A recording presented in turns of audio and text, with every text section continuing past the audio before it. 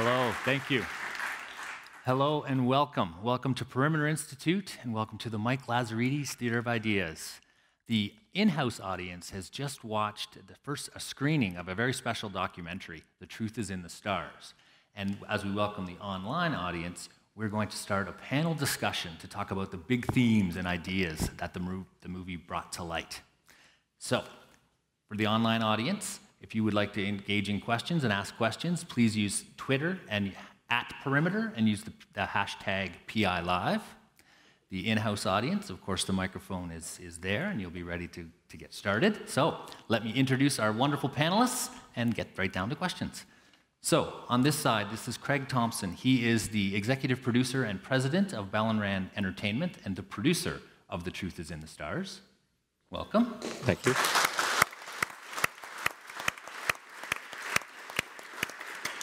Beside Craig is Neil Turok, director and a cosmologist and director of Perimeter Institute. Welcome, Neil.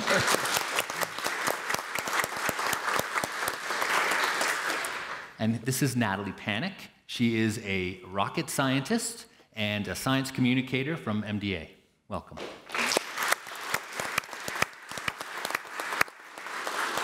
And on the far side is Avery Broderick. Avery is an astrophysicist and a faculty member here at Perimeter. Welcome, Avery.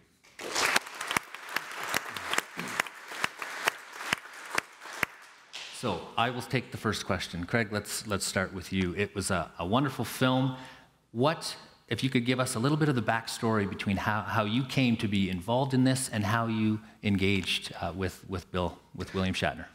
Well, having worked with Bill on a number of projects over the last number of years, I've witnessed firsthand the scores of people who've come up to him at fan conventions and private events and various functions where they have said how much Star Trek and Captain Kirk in particular have influenced them to make decisions in their lives to become physicists, scientists, pilots, and astronauts.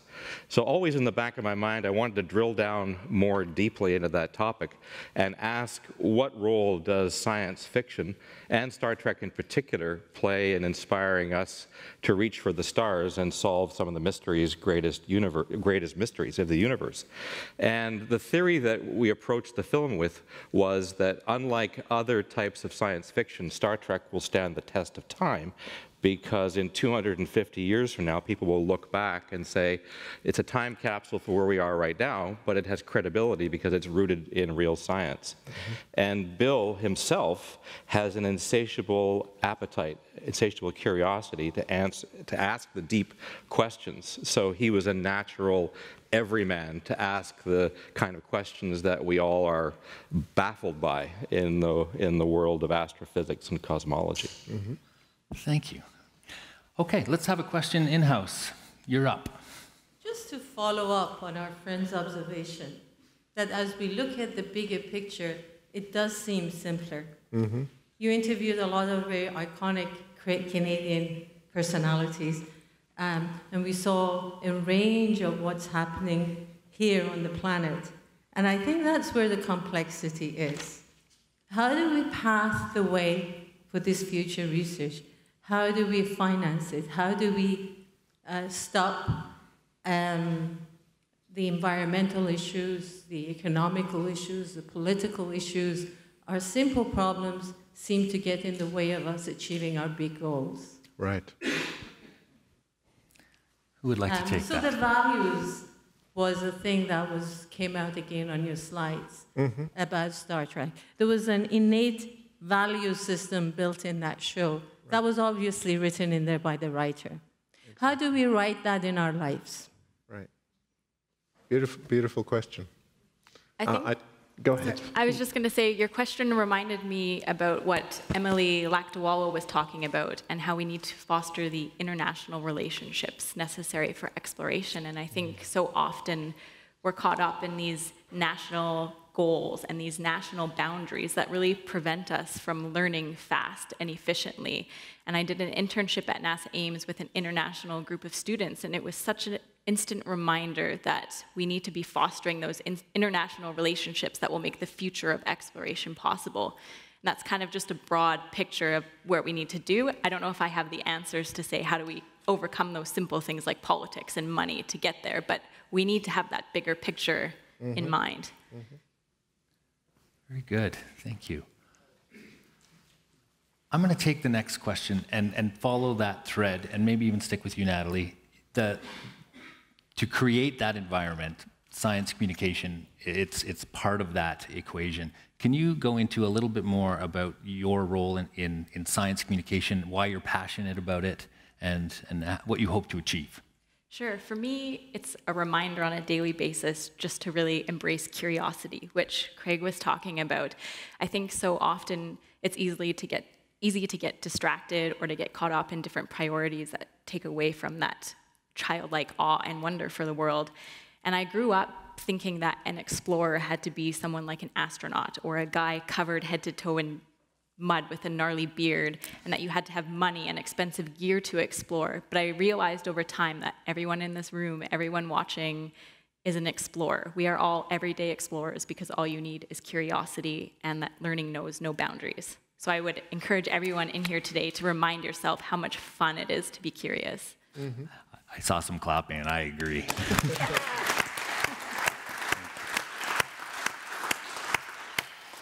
Let's go in studio for another question. Mike's a little low.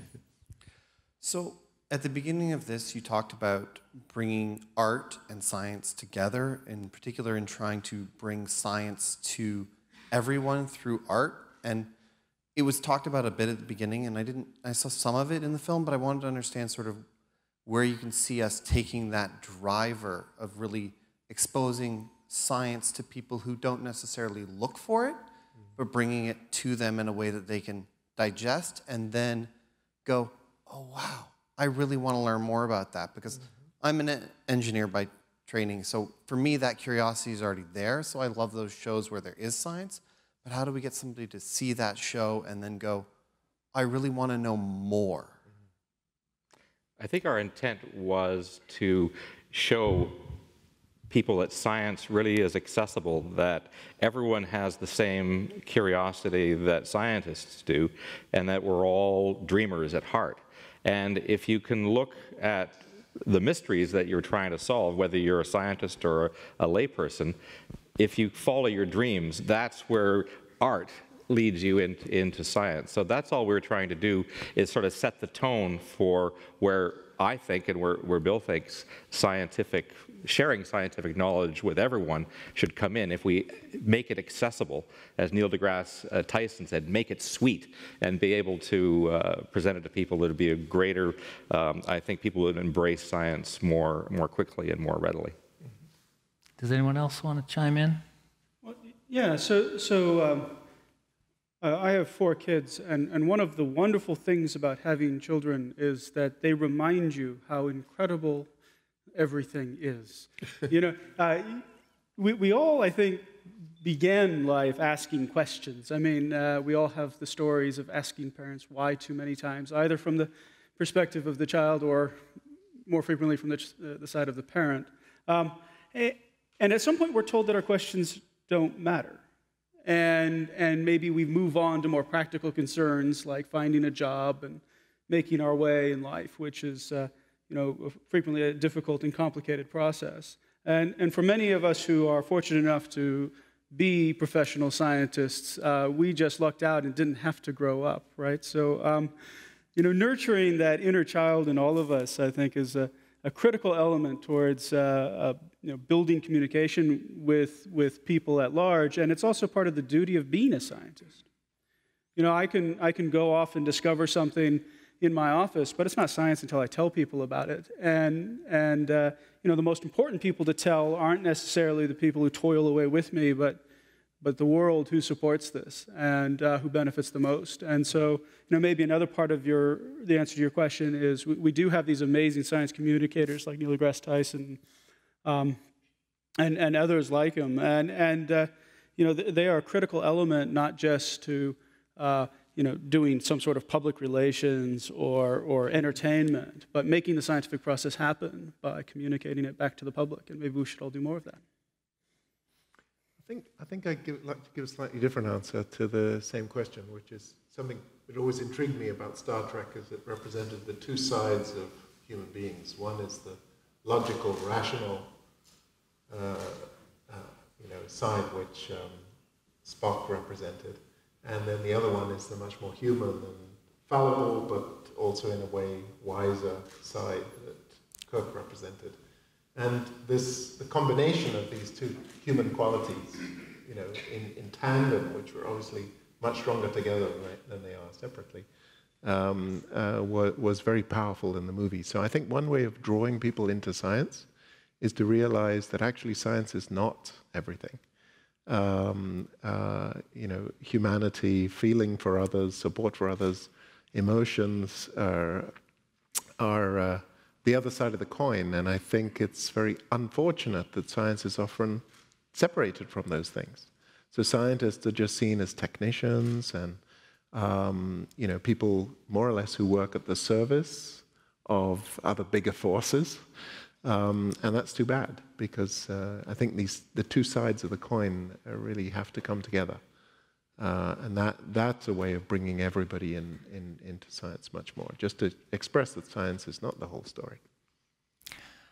That was eloquent, but I have to do this. Camera, zoom into what he's wearing.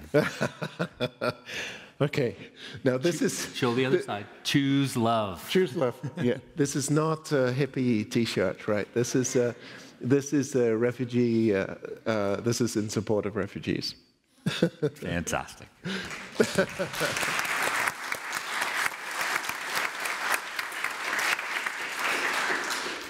Let's take another question.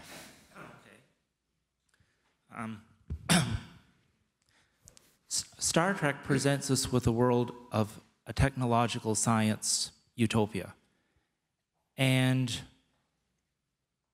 it seems to me that, well, the greatest threat to capitalism is capitalists. The greatest threat to communism is communists.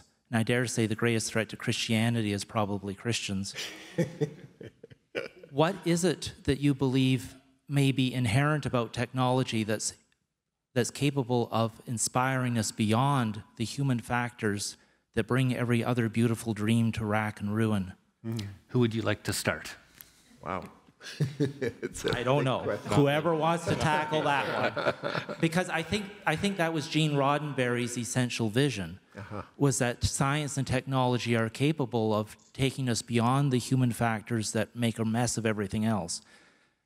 There is a backdrop, a social backdrop to the Star Trek world, which I would describe as a communal meritocracy. Some people, because there's no money, there's no finance. Some people might call it communism, but communism has been tainted by everything that's happened in the last century. You can't really use that word anymore. Communal meritocracy, yes, but how do we get there? Can it be from technology alone, or is it going to take more than that from some other direction, other than technology and science itself? There. Panelists? Yeah, I'll take that on. Oh, you go first. I feel like almost in a way the theme of this panel, science and art, answers your question. You need that art to go along with the science in order to get to that next step, to get to that future that we envision. As I was watching the movie, I was reminded of a quote that I learned in a high school class that said, "Art upsets and science reassures." And when we were given the quote, we had to argue one extreme or the other, and I don't think it is as polarizing as that. I think it's this happy medium where science and the arts have an ability to induce a reaction out of us and to inspire us and to engage our imaginations to dream of those positive possibilities, and that allows us to dream up innovations that can help build resilient and sustainable communities. Thank you. Add to it? Yeah, no, it's a huge question. But I think I wouldn't agree that, I mean, I don't know what Gene Roddenberry thought, but to think that technology is going to solve problems of society, I think is very misleading. And particularly, we see many examples of that today, where the slogan "innovation" is the one which politicians refer to as the cure-all. Yet the reality is that a lot of innovation is actually destroying jobs and allowing, I mean, we just had all the fuss about Uber today. You know, the pursuit of technological answers often causes, you know, the blind pursuit of that while neglecting human factors can be extremely dangerous. And so I can't really see how anyone could see technology alone as, you know, the future for humankind. Technology is very dangerous, very often has many dangerous sides, as we know. So I would much rather see it as that, and I think this is what Star Trek was reaching for, was an understanding of us and our place in the universe. We have this huge playground. I mean, this almost infinite playground to explore, to understand, to make use of. It comes along with a tremendous responsibility. You know, when you think of this massive opportunity lying ahead of humankind, I think that should be galvanizing all of us to behave responsibly with what we have now, because we are responsible for all future generations. I mean, if we're irresponsible, there won't be a future. And I would hope that vision, that sort of inspiring vision of what might be possible for our successors, would inspire all of us to behave much more wisely and responsibly and respectfully of each other, and you know, combine forces to do amazing things.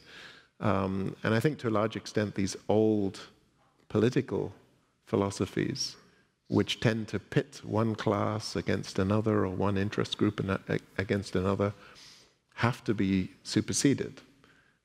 It's not that technology is the answer, it's because the future ahead of us is so, you know, so enormous and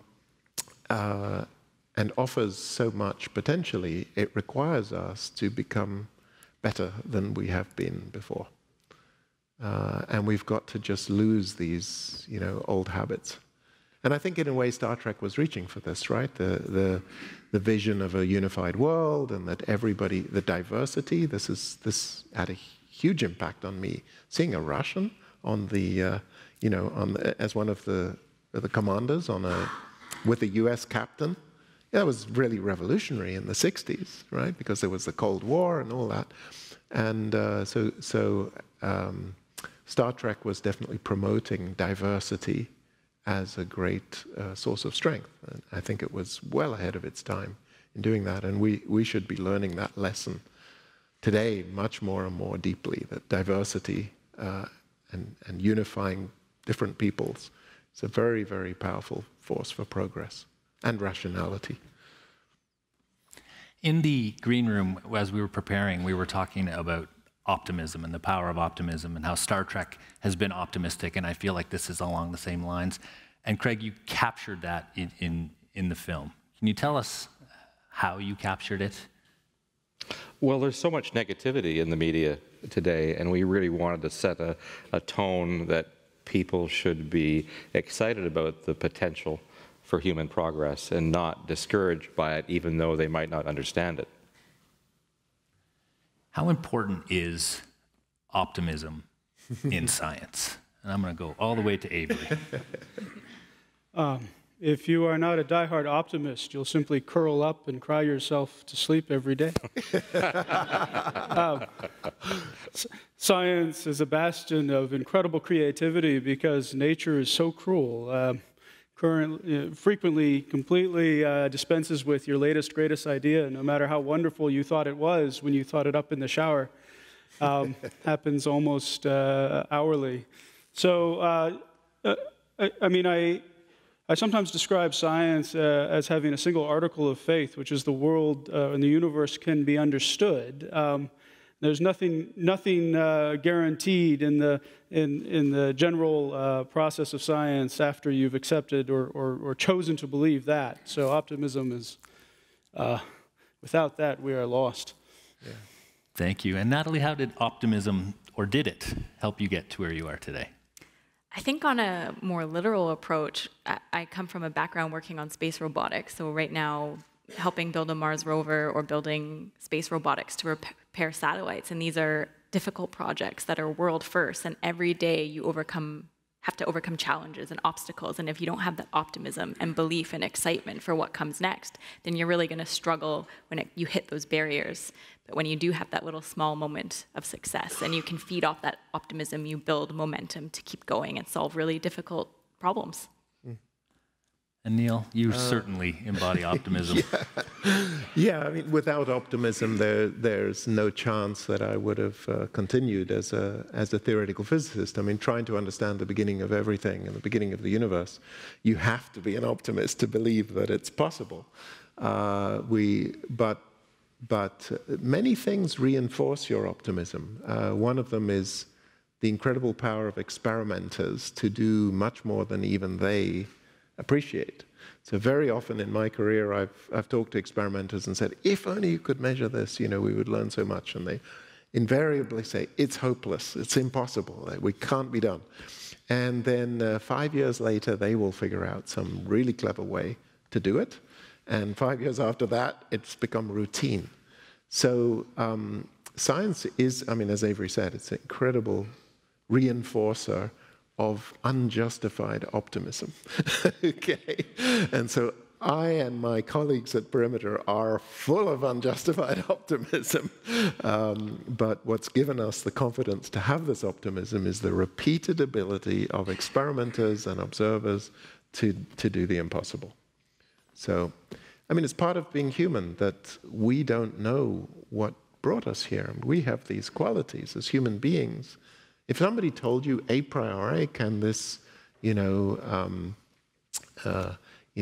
essentially advanced ape, may be able to throw a stone around like in a bone around like in 2001, are they going to be flying spaceships? You would say that's just totally ridiculous. But we have come so far, so quickly, and it's only getting faster. I think just the pace of our advance has to give us all unbelievable optimism. So the more deeply you think about the history of physics and science and the rate of change, it's very hard for any of us who work in physics to understand why everyone else is pessimistic. I mean, with us, it's just blindingly obvious that this unbridled confidence pays off. And it keeps doing it more and more. That brings us in the door every morning. That's fantastic. Right. Let's shift gears to science and creativity. What you were able to do, Craig, obviously a very creative endeavor to create a film. Science, on the other hand, is often perceived to be rigid, rule-based, pretty structured. How is it, or what is the role of creativity in science? And we'll start with the rocket scientist. I guess if you think in terms of engineering, I like to think of engineering as inventing, and to invent something, to come up with new designs, to dream up the way that planetary rovers are going to look like. That takes an element of creativity, to dream up something that has never existed before, and to get that literally pencil on paper, sketching out ideas. Absolutely. Love it. Avery? So I sometimes think of science as being akin to classical poetry. There's great creativity involved, but there's also rules, rhyme and meter. And in science, come up with all these fantastic ideas, but then you have to be able to make predictions, and you have to go test these predictions. And so there's any source of creativity, any source of new ideas is absolutely welcome. But then imposed upon this is this method for weeding out those handful that happen to describe the way the universe works. Right.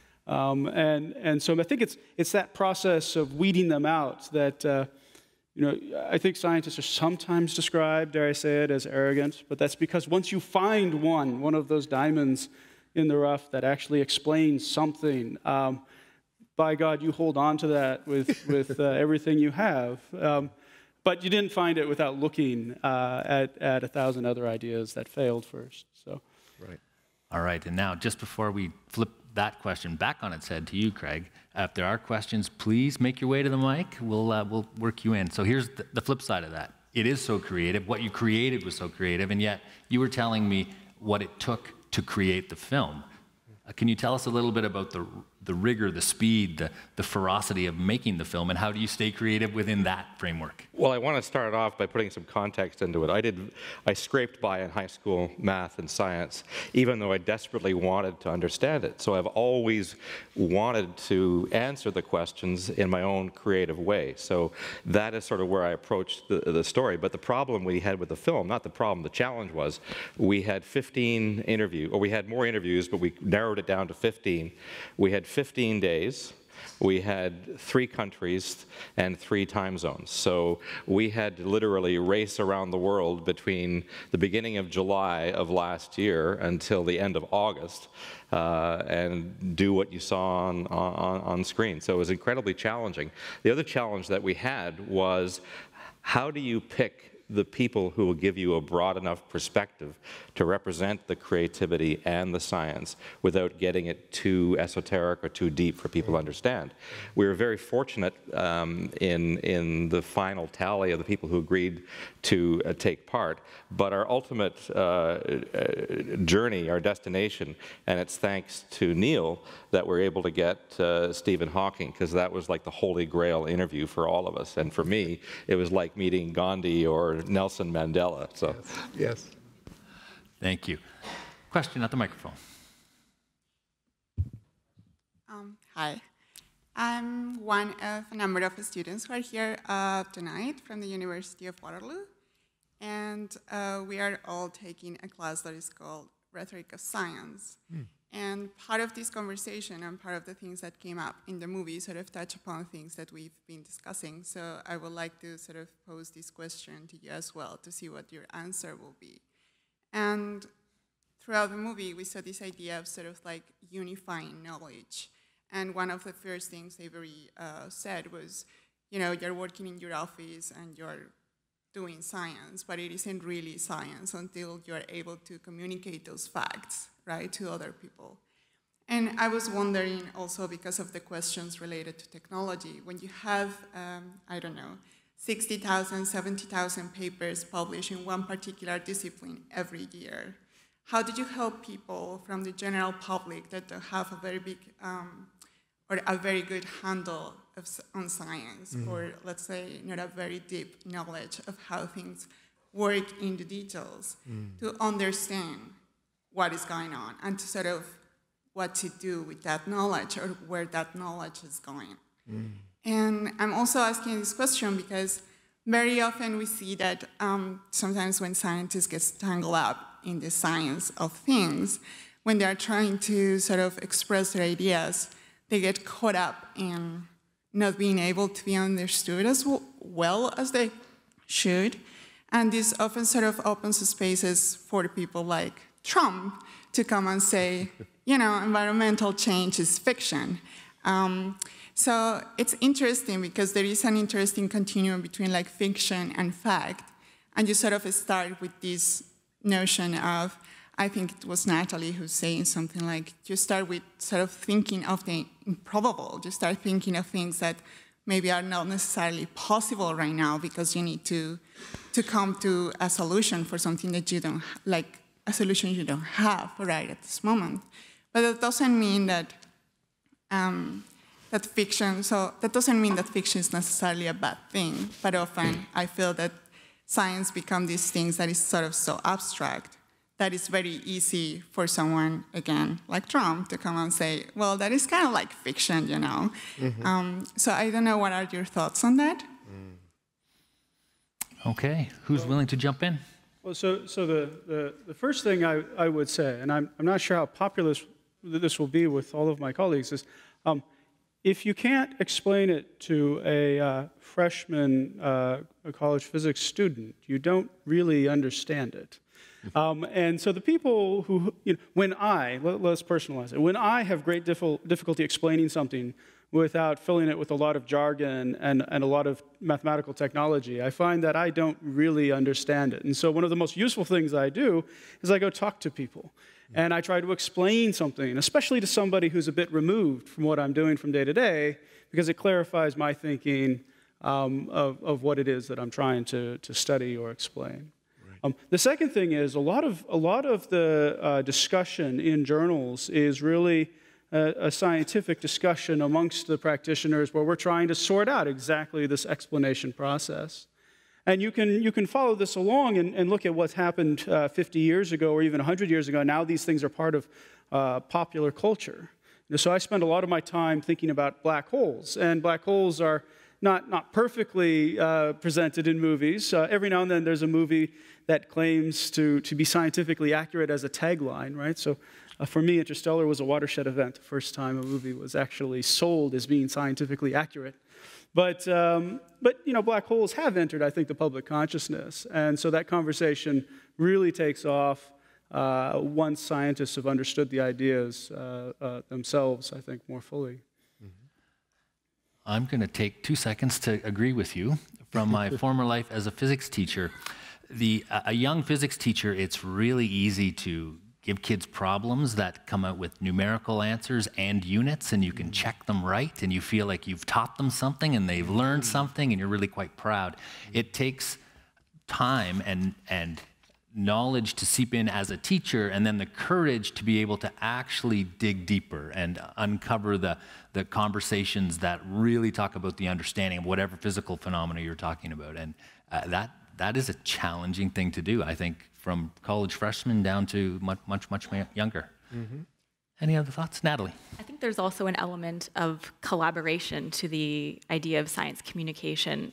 There's that level of understanding and being able to explain it, but there's also sometimes a need to visualize something. And that's where there's a beautiful collaboration between the arts and the sciences and engineering, where you can have artists come in and help sketch out or make paintings or pictures to put out into the public and get the public excited about things that you're working on. And that's not a new idea. Back in the 1960s, James Webb at NASA started what was known as the NASA Art Program, and he literally brought in artists to start help conveying the missions that the scientists and engineers were working on to, again, get the public excited and to help them imagine what was out there and what was possible.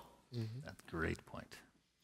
Yeah, so one of the many interesting points you raised is just the sheer volume of science today and the number of papers and, you know, conferences and concepts. It looks completely unmanageable for anybody to really appreciate what's going on. There's just so much of it.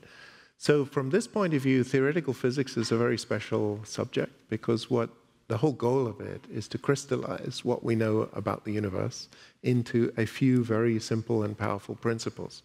So by and large, the whole field is about filtering out all this stuff, which may be very complicated, involved, confused, and understanding what are the simple truths about the world. And the amazing thing is this is possible, that you know, over millennia, theories of physics have been developed which have turned out to be spectacularly powerful based on a few really, you know, at heart, extremely simple principles. For example, that space and time can bend like an elastic substance. You know, this turned out to be a really, really powerful idea. And recently we've seen all kinds of verification with gravitational waves and black holes. And so I would say, if you look at science and you just see how big the whole enterprise is, that's totally misleading. I mean, the size has nothing to do with the value. The value is in what's essential and simple and somehow deep truths about reality. And those take a long time and only occur very, very rarely, but that's the goal of the whole enterprise. And when those principles are discovered, all the massive volume can simply be thrown away. And it said that's just a consequence of the other thing, these basic principles and ideas which we've understood. So in many ways, I think all of us practitioners in science would say there's such a large volume out there, we simply cannot read it, nor would we want to. You know, there will be a natural debate and to and fro of ideas, and the good ones will survive, and the most of it will just be dross, which will, you know, ultimately not lead anywhere. And Craig, thinking to your youthful self, grappling with math and science, what kept the passion alive for you, not being a scientist? desperation, I suppose. I just didn't. I actually wanted to be an airline pilot. Is really what I wanted to do, but I couldn't get through physics or math, and I happened to be really good at telling stories. And to Avery's point, I think what science needs is storytellers to be able to boil down what you folks are researching and talking about to make it accessible. I'm teaching a course right now at the University of Waterloo where most of the students are either physics or computer science or engineering students, and it's about boiling down their idea into a simple story that they can convey.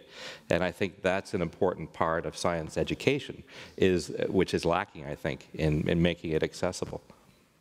Thank you. And we have another question at the microphone.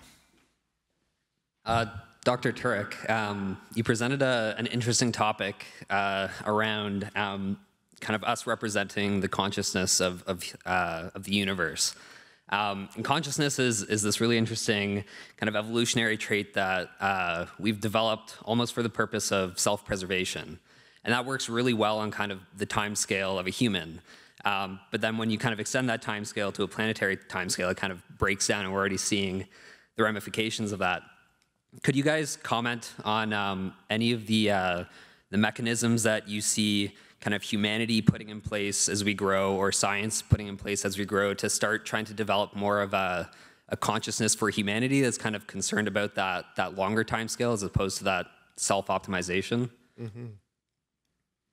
So, yeah, one of the surprise. I agree with you. Our consciousness undoubtedly arose as a useful tool for survival.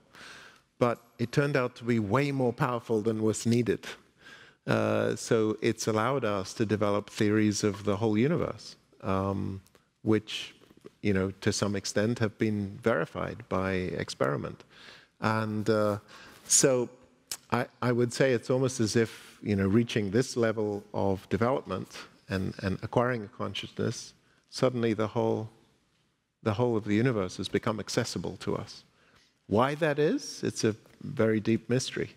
Why it should be the universe can be understood, makes sense, can be utilized by human beings. I think it's one of the big miracles of our existence. And we're nowhere near understanding why that should be. But so I would say we're more or less following our noses. We've discovered some magic about nature, and there seems to be no limits to what it can do. So, to answer your question, what can this do to build a consciousness around the Earth? I think one of the strongest ways of doing that is to communicate to people, especially kids, the magical opportunities that science and understanding the universe now offers, and how small and irrelevant and petty our disagreements are on the planet as compared to the big picture. So what I very much hope is when people appreciate the big picture, they'll say, you know what, these little arguments we're having are just besides the point. Let's get together and take advantage of this amazing opportunity we all have. Let's take one last question from the microphone. Hi. So science fiction is very much a human art, and so we embed humanness into it because we just don't understand what's out there. So aliens are very human in form, or animal in form. As we discover potentially new complex life forms that don't resemble humans, as scientists, is that going to change your feelings towards science fiction and your excitement over it? Will it take the passion out of it, just because you're unraveling things that have driven science fiction for a very long time? Right. Avery, let's start with you, and we'll go all the way across. So you mean when we run across a Horta, how are you going to feel about it?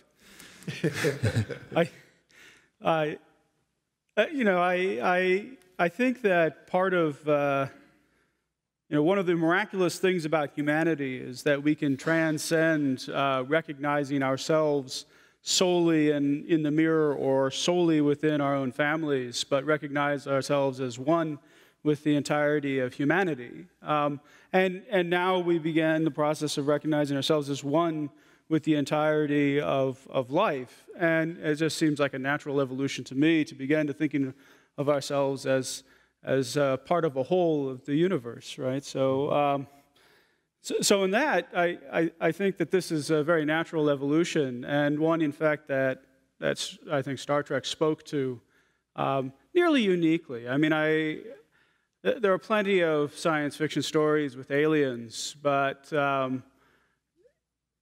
within the confines of the Adventure a Week format, I think Star Trek did it better than most, if not all. The idea that there was humanity to be found in things that were distinctly not human, and that we could find a common ground or a common way to find ourselves at one with them.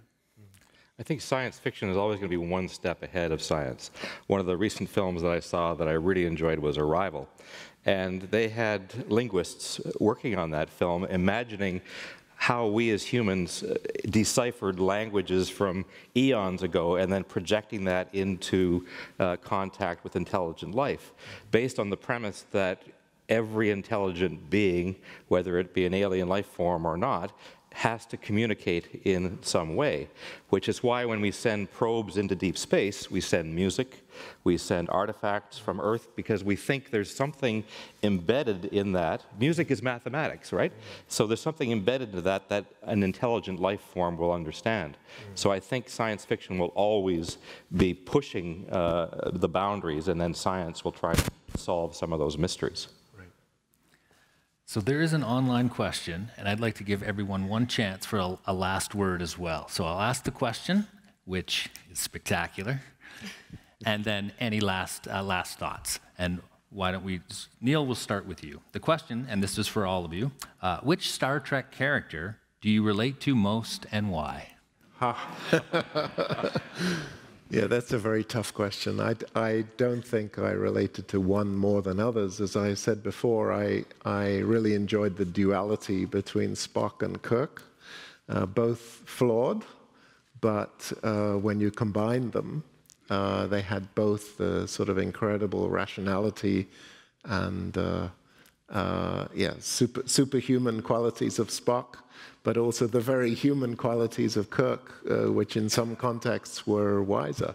The willingness to trust gut instinct and to have a gut instinct. So I'm going to evade the question and have both of them. Your prerogative, absolutely. Okay. Craig? I'm not a huge Star Trek fan, but if I were to choose one character, I'm not an expert, but I enjoyed watching it, but I'm not a Trekkie. And I think the character that inspired me the most was actually Captain Picard, because he approached science as an art, as an artist, and a creative person. And I think for me, he really rounded out the character of a captain the best for me. I do enjoy Star Trek, but I can't rhyme off the characters or the catchphrases of all the different shows. Very good. Let's boldly go to Avery. So, thank you, Greg. With absolutely no aspirations to be the director of Perimeter, but I would say Kirk, and I think because Star Trek speaks to us in many different ways. It speaks to us about our humanity, and it speaks to us about a hopeful vision of the future that happens when we listen to the best of what's inside of us instead of a cynical view that will inevitably happen when the worst of us conquers. But it spoke to me personally with this sense of adventure that I think we've already talked about. And I think Kirk was a consummate explorer.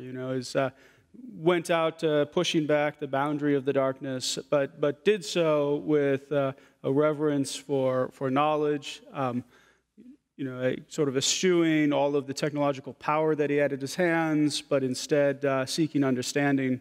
And I think that's in many ways what I hope to be. So. Thank you. And Natalie, your character and the last word. For me, it was Wesley Crusher, because he was the closest in age, and it was someone who I could see myself having the same next steps. If I wanted to captain the USS Enterprise, I would go to Starfleet Academy and take that similar path. And I think it was also interesting to have different generations on Star Trek, and that theme of accountability and sustainability and making sure we're not burdening future generations with the decisions of the current generation. And that means encouraging everyone, especially young people, to question without restraint, to think intelligently about the world we live in, and to be able to validate information that's presented to us. And a wonderful last word. Thank you. Ladies and gentlemen, it has been a wonderful discussion. The Truth is in the Stars. It is available to Canadians on demand through the Movie Network and on HBO. So look for that. That's incredible. Our wonderful panel, Avery Broderick, Natalie Panek, Neil Turok, and Craig Thompson. Ladies and gentlemen, thank you very much.